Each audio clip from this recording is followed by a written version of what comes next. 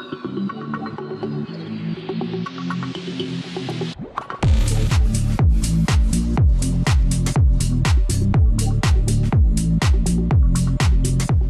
again, this is Robert Veach here. This is my video review of the YZQ brand native 1080 progressive 5G Wi-Fi projector. It's 500 ANSI lumens bright. You can see it has a nice lens cover on there. And what's unique about this is it has a highly refractive 5-layer glass lens. Now I've reviewed about 15 LED projectors and only one other one had a glass lens. And why that's important to you as a consumer is it's generally much clearer and it's scratch resistant, and it just has a better optical quality as opposed to plastic lenses. So when I first turned this on, I immediately noticed that it was a much clearer image. And what's also unique is a lot of times the focus is on the side. This has a dial on the top. Very easy to focus this. And even when you leave it focused, this can be put on. It doesn't project the glass lens outward like a lot of units do. So we're going to go over everything on it. We're going to show you everything about this. This company, YZQ, offers a new replacement or exchange within 12 months and professional technical support for this product for 3 years. So if you have any questions about the operation, you can contact them and they'll help you out. As I mentioned, this is native 1080p. Which means that the sensors inside here are set up for 1080p. It'll support 4K. So it's clearer than a 720p projector, which is nice. And because it has 5G, you can get faster speeds if you're connecting to your Wi-Fi or if you're doing screen mirroring, it'll help that work faster. Now typically, an LED projector like this with the brightness that this is, it can go pretty large. But I found that most of them work best if you run them with 72-inch diagonal or 6-foot diagonal or 8-foot diagonal screen. You're going to get the best image in a dark room with that. If you go bigger than that, the image starts to get dim in my opinion. But a lot of times they rate these at 300 inches or 25 feet. But I recommend you stay within 6 to 10 feet, 6 to 8 feet of diagonal.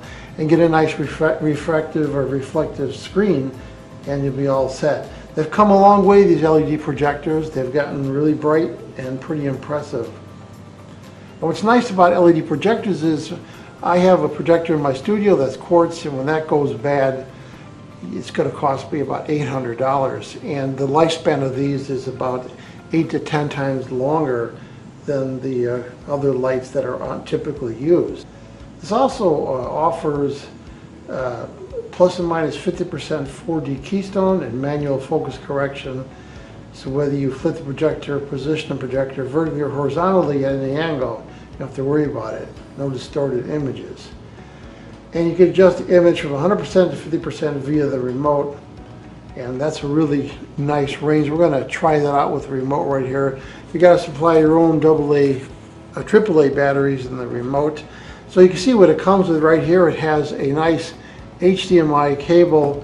It has an audio video out cable if you want to go to a more traditional monitor, more traditional amplifier. You have the capability right there, and then it has the power cord with the US 3-prong 120 volts on there.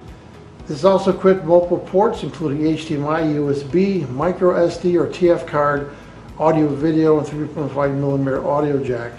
So you connect to a variety of media devices such as a TV box, TV sticks, game consoles, DVD players, smartphones, tablet, HDMI-enabled devices, wired headsets, wired speakers to play videos, TV shows, and photo sharing. So let's remove these auxiliary parts, components, and I'm going to show you a round look of the projector.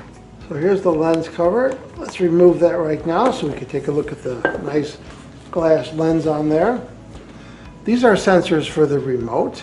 Here is the focus wheel, and that will move the lens in and out. I really like that being on the top like that. On the right side there is the AC power, and I believe that's a vent input.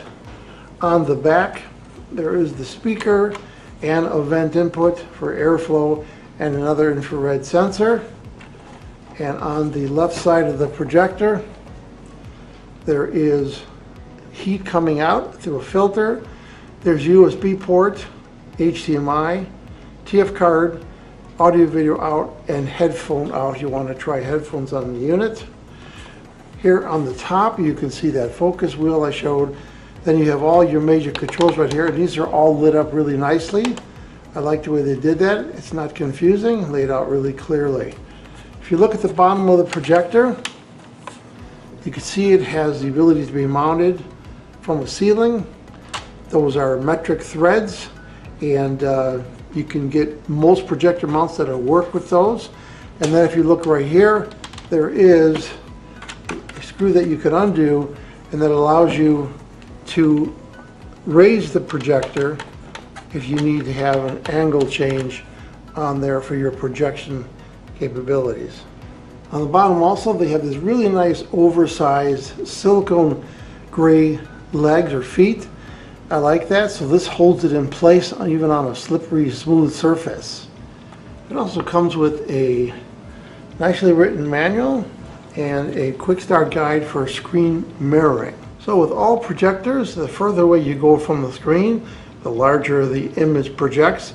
And they have a nice little table there showing you, how many meters away and what the diagonal is, 40 inches up to 240 inches.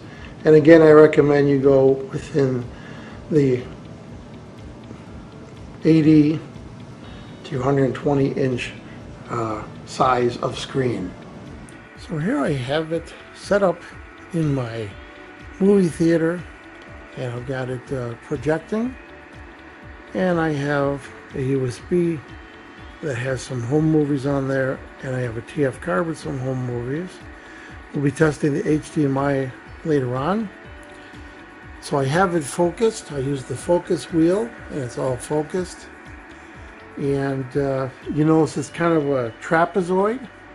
So if you go to the option menu right there, and you work your way down to Keystone correction, hit OK. And now on the right there, you can see that you've got horizontal calibration. We're going to go to vertical calibration, hit OK. And now I could change the trapezoid to make it a perfect rectangle, just like that. And now if you want, you could refocus it, but it looks like it's stayed in focus really nicely, and now it's a perfect rectangle. And that's because I'm not at a perfect angle to the screen, because it's up, and now you can make a perfect adjustment for that. It's nice. And of course you can go to the picture mode, and you could do color, temperature, aspect ratio, noise reduction, projector direction. You can see you can change that. And you could even go to the HDMI mode for PC. And you move to the right, and you have sound, standard. You have balance control, auto volume is off.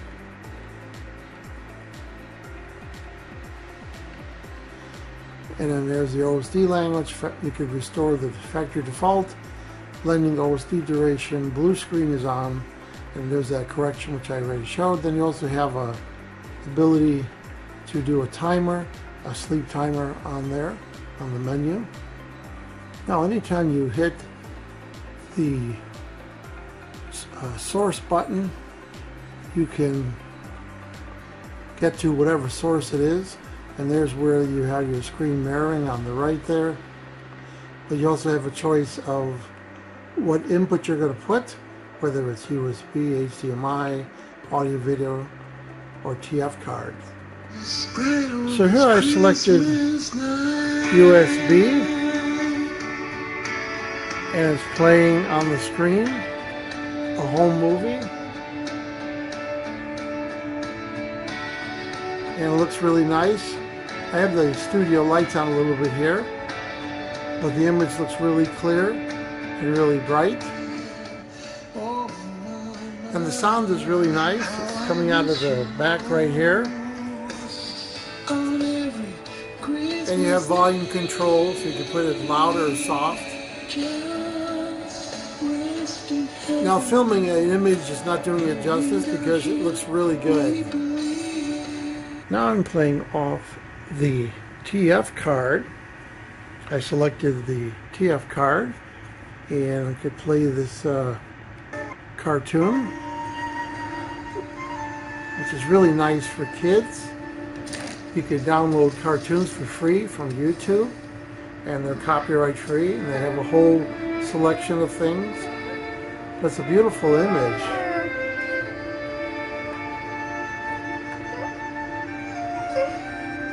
And it's got really good sound. I could clearly hear everything, and it's a very clear image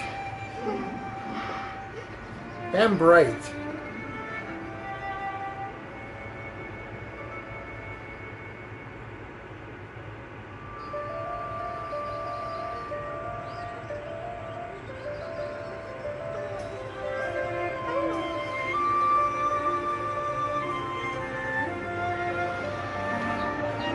And the fan is not bad at all. You can feel the heat coming out right here.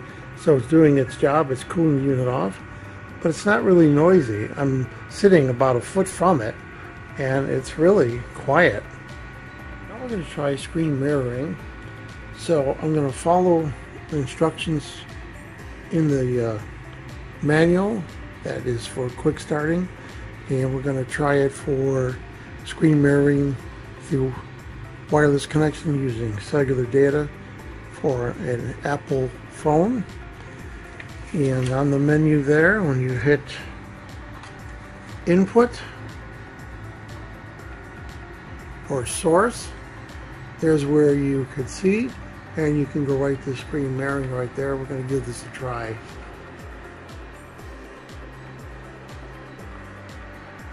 So here we have mirroring on, and so whatever is on the Apple phone is now projected,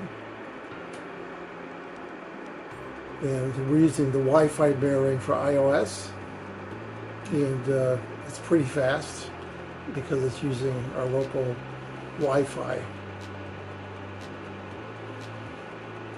So if you ever want to mirror anything that's on your phone, you can do it.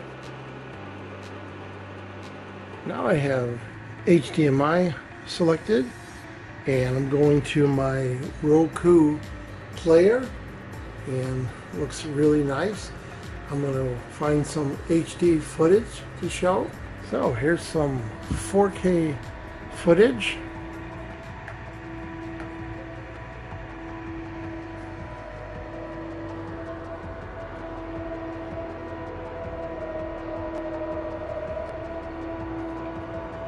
So it looks really nice.